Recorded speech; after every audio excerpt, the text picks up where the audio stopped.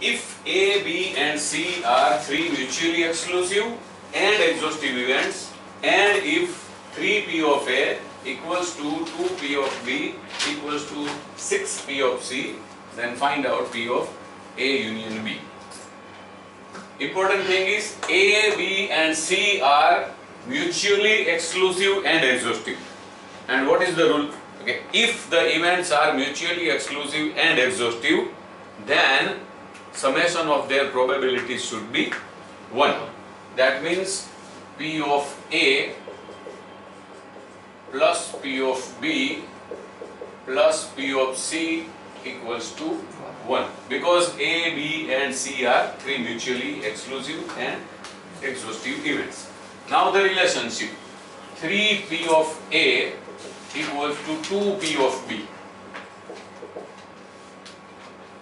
3P of A equals to 2P of B.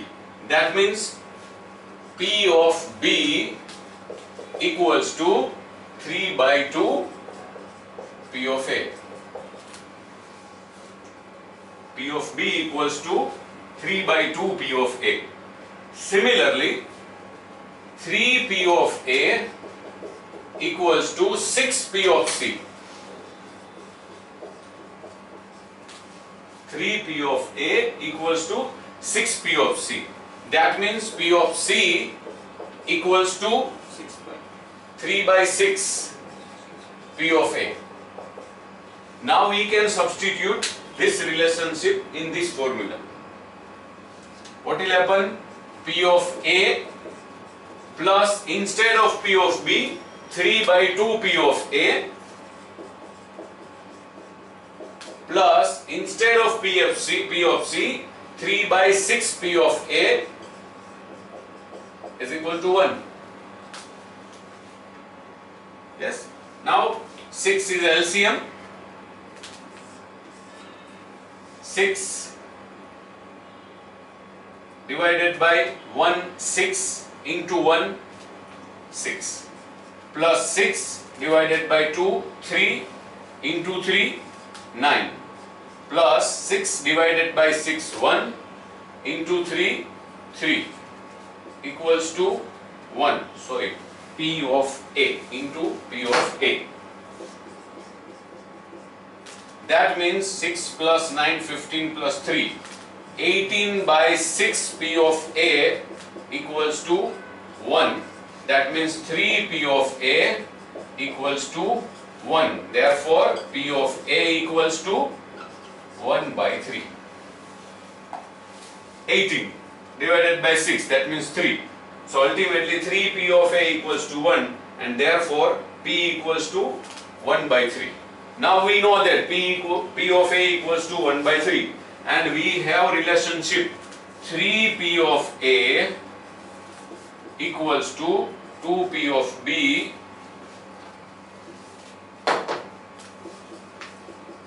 and that means P of B equals to 3 by 2 P of A. That means P of B equals to 3 by 2 into 1 by 3, and therefore P of B equals to 1 by 2. Now we know that A, B and C are mutually exclusive events. So what will happen? P of A union B equals to P of A plus P of B. Since they are mutually exclusive, simultaneous happening, that means intersection is not possible. So ultimately it is 1 by 3 plus 1 by 2. Again LCM is 6. 6 divided by 3, 2. 2 into 1, 2. Plus 6 divided by 2, 3. 3 into 1, 3.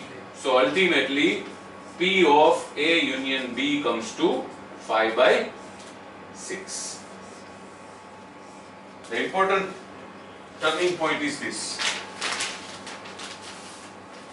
First of all, on the basis of this relationship, we can find the relationship between P of A and P of B. Similarly, we can find relationship between P of A and P of C. And now substitute that relationship into this equation. P of A plus P of B plus P of C equals to 1. Yes, we know that now P of B equals to 3 by 2 P of A. So P of A plus P of B means 3 by 2 P of A. Plus P of C means 3 by 6 P of A. 2 and 6. So LCM can be 6. And simplification gives us 18 by 6. That means 3 P of A equals to 1. So ultimately P of A is 1 by 3. Now substitute this relationship into P of B equals to 3 by 2. That means P of B is 3 by 2 into 1 by 3. So ultimately P of B comes to 1 by 2. Again, A and B are mutually exclusive because A, B and C are mutually exclusive. So A and B must be mutually exclusive. That means intersection is not possible. Just addition will give you the answer of union. Okay?